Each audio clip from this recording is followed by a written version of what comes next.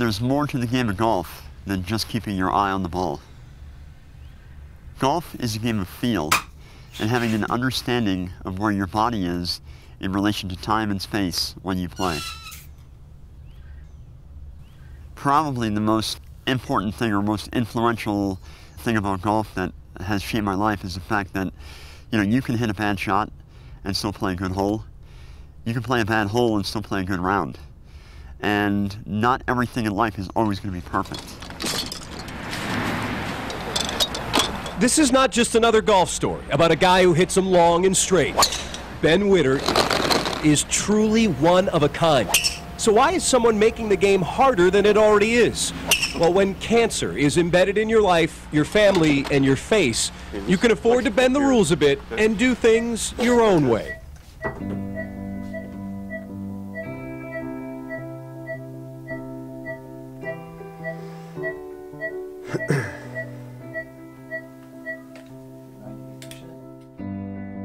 My first battle with cancer came when I was only about 22 and a half years old.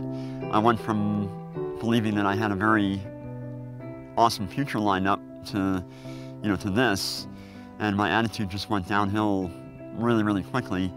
And it was then that my mom came in and she said, "Hey Ben, you got to figure out your life." And she laid a wedge and a golf ball on the side of my bed, and that's when I began tapping the golf ball up and down.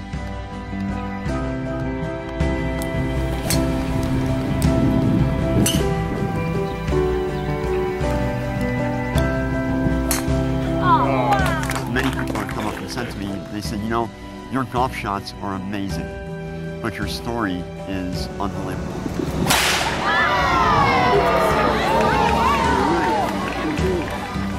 I can't believe it healed that quickly.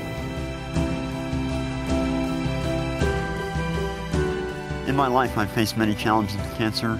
I've had salivary cancer of the upper jaw, I've had lung cancer, I've had cancer of the lower jaw, the brain, the spine, the rib cage, and the soft tissue surrounding the lung.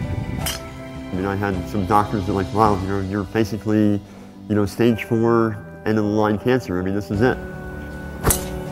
There's a lot of guys out there who are motivational speakers that have never lived what they talk about.